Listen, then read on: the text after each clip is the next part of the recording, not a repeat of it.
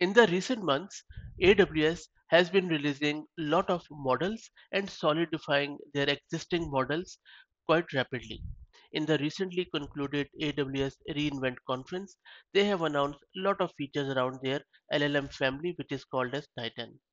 I have been doing quite a lot of videos around Titan models, which are text generation or summarization or even image generation, and you can search my channel for those videos. In this video, I'm going to introduce you to a new model by Amazon called as Amazon Titan Multimodal Embeddings. I'll be showing you what exactly this model is, what you can do with it, and how you can use it in your code, which will be in Boto 3 Python, and also that will be using the Amazon Bedrock service.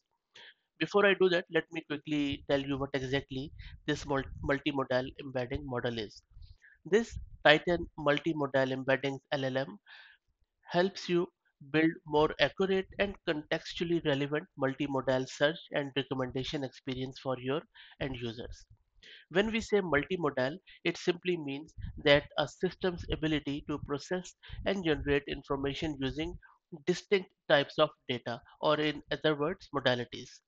With Titan multimodal embeddings, you can manage text, images, or even the combination of the two as input, and I'll be using the combination of two in my code, which I will show you shortly. So this model converts images and also short English text up to 128 tokens into embeddings, and embeddings are simple numerical representation which are also called as vectors.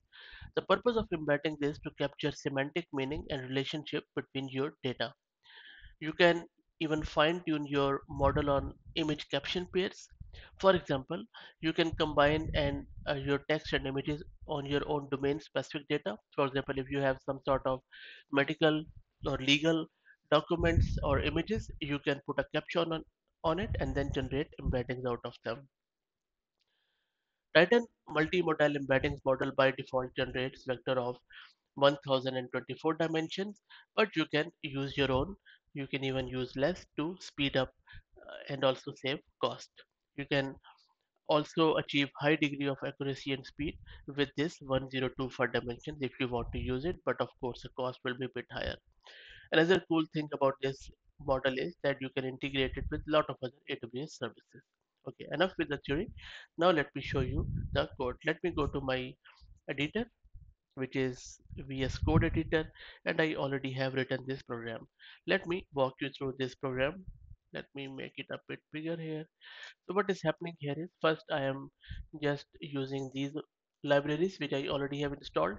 So if you are using it on your own local system like me, make sure that you have AWS CLI installed, you have AWS credentials configured, and you have Photo 3 installed with the latest version. Once you have it, then all we are doing it, we are importing these libraries. Then I'm getting a Photo 3 client for Bedrock and Bedrock runtime in order to use it. And this is an image which I'm going to use, which is simply angryline.png. So this is an image um, which I already have it on my local directory, and then I am just passing this image here, and I'm doing the base 64 encoding on it to create input image, and I'm saving it here. Then I'm also giving it a text caption, so both image and text caption I'm using here, and I'm telling it that this image is of angry line. And then I'm specifying my Titan embed image model here, and these are few of the default um, parameters I'm using.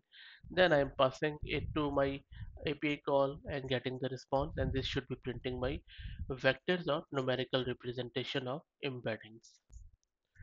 And before I run that, let me quickly show you the photo of Agri line 2. So this is the image which is already on my local system, and this is, as you can see, angryline.png in the same folder, and this is what I'm passing it as an input image, and I'm also giving it this text caption.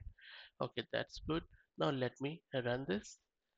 Let me make it a bit bigger, and I'm just going to say titan dash multi, which is the name of my file, and let's run it. Takes a bit of a time. And there you go, you can see that it has printed out all the vector representation, which is primarily a numerical representation of the data or the image which I have passed along with the text. So it has captured all of it in a numerical form because that is what these machines and systems understand. Now, um, the thing is that the distance between these multimodal embedding vectors measured with metrics like cosine similarity or Euclidean distance shows how similar or different the represented information is across modalities.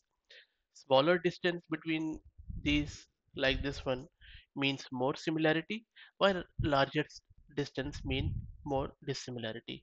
So this is the same, like for example, if you pass the images of llama and alpaca to a model, their vector embeddings will be closer because they are similar. But if you pass something like a cockroach and a horse, they are totally different animals, so their distance between their embeddings would be huge, so they will be dissimilar. So that is how LLM or large language models can tell us which images or text is similar and which one is not.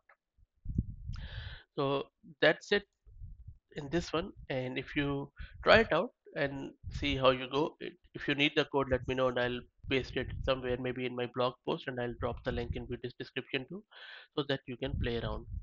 And I hope that you enjoyed it. If you have any questions, thoughts, or even if you can think of any use case here, let me know in the comments, and I'll be happy to produce it. And of course, if you like the content, please give a thumbs up to the video and subscribe to the channel if you are not already. Thank you very much.